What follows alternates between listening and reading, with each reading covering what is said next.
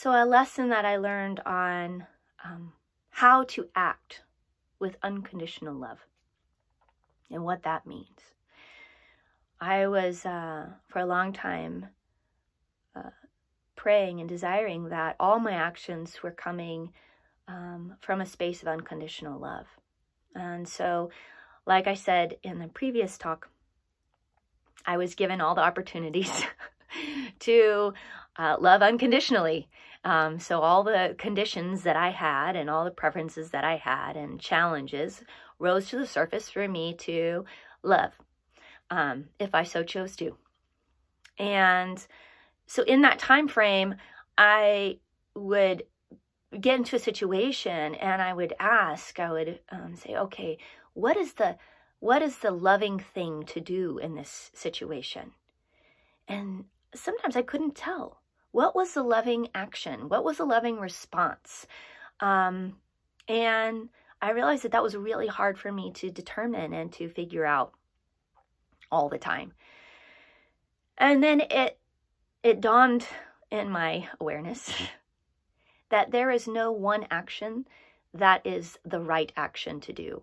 There's no one action that is the loving action to do in any given circumstance. The loving action is to become in a state of love, an intention of love, to act, speak, and think from a space of love rather than fear, rather than hatred, rather than anger, rather than blame.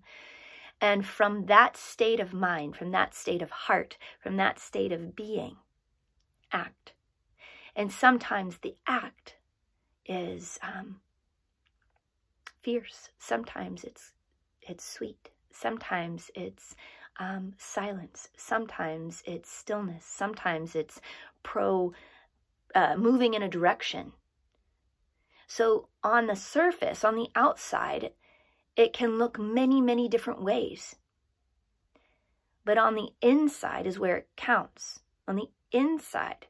And the space, the intention, the heart from which you're coming, from which you're acting or not acting. Speaking or being silent. That's what determines whether your action is loving. The space from which you come determines the quality of the action. And the quality of the action determines the outcome. So,